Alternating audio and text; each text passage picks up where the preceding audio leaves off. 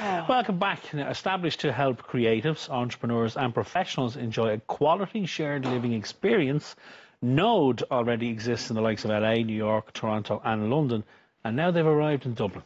Yes, indeed. Bringing a little flavour of NYC and global living to Ireland, I went along to explore their Friends-style 51-bed residence on fancy Fitzwilliam Square. Have a look. Give me some love, time in a dream. Give me the hope to run out of steam. Well, have you ever heard of Node? Well, it seems they have arrived in Ireland here in Fitzwilliam Square, and they've opened up the first community living quarters. Want to have a look? So do I. One by one, they all just fade away. The idea of Node, the word node means to connect. And so we're a new way of community living for the global, upwardly mobile, ever moving around young professional that's in the creative industry. And so what we have here are a community of apartments where people can get to know each other, share some communal spaces, but also have their own private places right here in the middle of Dublin in D2. This is shared living, but it's shared living at a premium level. Is that fair to say? It's not quite student digs. No.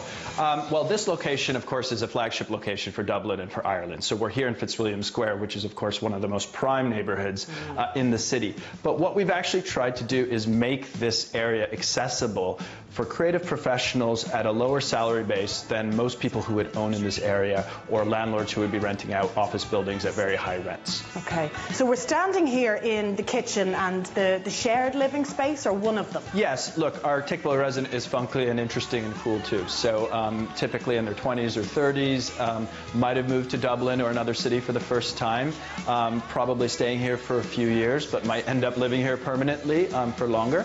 I see you've brought in some local artists, which is really nice to see. Part of the experience that we want our residents to have is to feel that they're having an authentic Dublin and Irish experience. So we partnered with 8 different artists, among them such as Katie Berry that you see art on the wall. Okay, and you've been very sympathetic to the original features as well. I see a number of these fireplaces lovingly restored, Anil.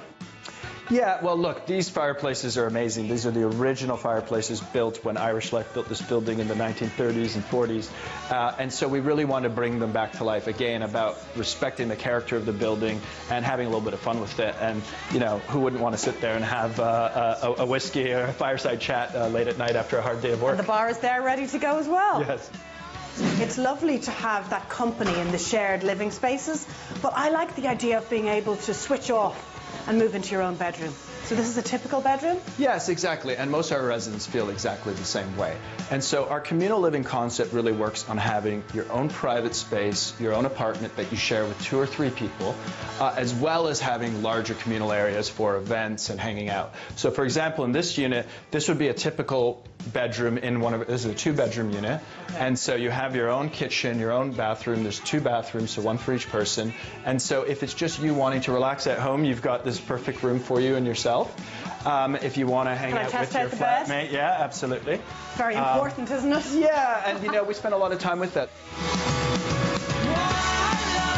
This is really the heart of our community. So our residence lounge is really a place to work and to play for everyone. And so it means some people who decide to stay at home on a Friday afternoon and just work from home, they can do that. As well as there's lots of social activities here that happen in the evenings. Now there is a vetting process for residents, right? Yes, exactly. So most of our residents apply online. We have an application form and they tell us a little bit about themselves. What we're really trying to foster here is a really connected community. They're connected digitally, but they're connected with each other. A lot of our residents are from Ireland here, but many others are from every continent around the world. And so that if you decide to move to another city, there'll be a node there for you and a whole community that's living in a New York or a Los Angeles or a Toronto or maybe Asia one day. Can we talk about the price? I appreciate it's all bespoke. Is there an average price? Well, this is a premium location, so keep in mind we're in Fitzwilliam Square. This is a prime area. Usually flats and apartments here are million euro price points. What we've tried to do is bring that million euro address to someone who's making somewhere from 40,000 euros and up. And so we have a price point that starts at about 1,300 euros per person per month. Okay. And we go upwards to about 1,700 typically.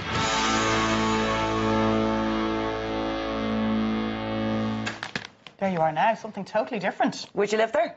I'd live there if I was 23. It's gorgeous. Yeah, I'd love it. It'd be If I was weird in my if you- It'd be 20s weird if you moved in there now, wouldn't it? with 3 kids. Like, I'm not sure I'm their ideal target You passed the vetting now. process. not really what we're looking for here. Baggage. Really sorry. Yeah. I think it's incredible, though. It's a great initiative. And how much fun would you have and in your that's the 20s? first of many coming into Ireland, apparently.